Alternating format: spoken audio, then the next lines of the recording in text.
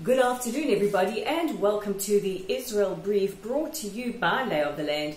I'm Raylene Marks, bringing you the top stories from Israel and the Middle East every Monday to Thursday on this very platform. And don't forget, you can catch us on our YouTube channel. You can find us at the Israel Brief. All you have to do is simply click on the subscribe button to receive your reminder every time we post a brief. And don't forget to share it with your friends. But after what has been a busy week, let's look at those headlines dominating the papers today. And we start with the lockdown.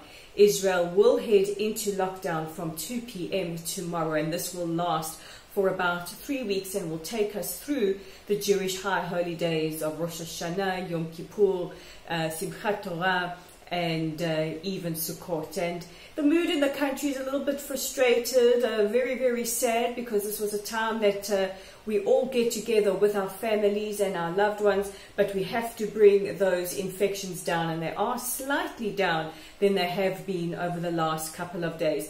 But the government has approved the lockdown plan, and as of tomorrow, Israel will be locked down.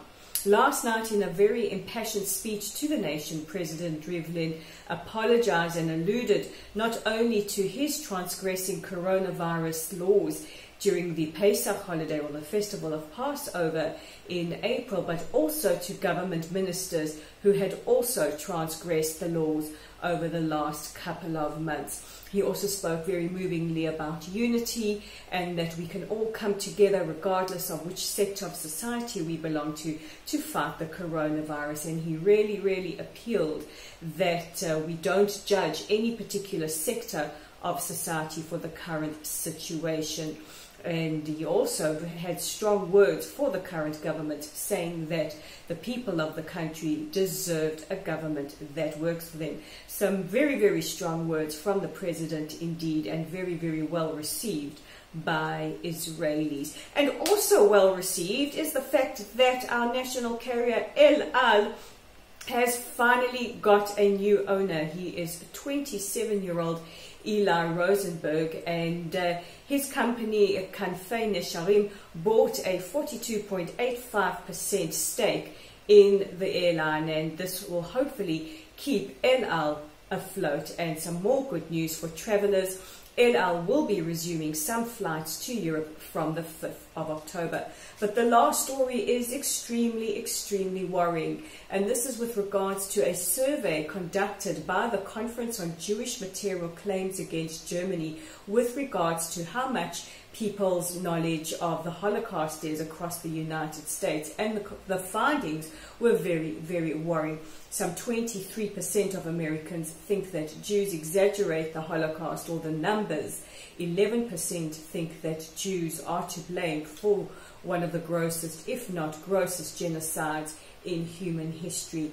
And 48% can't name a single concentration or extermination camp. This is extremely concerning, especially as we lose our survivors every single day, and the levels of anti-Semitism increase around the world, and the United States is no different. And the message is loud and clear. It's time for a consolidated, more of an effort in Holocaust education, and it begins with each and every one of us. So those are the top stories making headlines. But as we head into the Jewish New Year, I want to remind all of you that if you're looking for something to do, don't forget to check out our website at www.layoftheland.online. We won't be posting new content until next week, because we will be observing Rosh Hashanah both days. And we won't be posting anything on our Facebook page at Lotl Site. But while you're there, give us a like, give us a follow. We hope to get our community up to 2,000 and beyond. And don't forget that we are on YouTube at the Israel Brief. Click on that big red subscribe button and interact with us on Twitter. Follow us, comment, share our comments. We are at Lay of the Land with the digit 5. And on behalf of all of us at Lay of the Land and the Israel Brief, we would like to wish you and your families, near and far, wherever you are, a happy, a safe, a healthy, a prosperous new year filled with abundant blessings. Shana Tova Umetuka.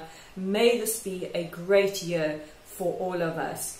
And from all of us here, I'm Rolene Marks. This is the Israel Brief, and we'll meet again on Monday in the new year.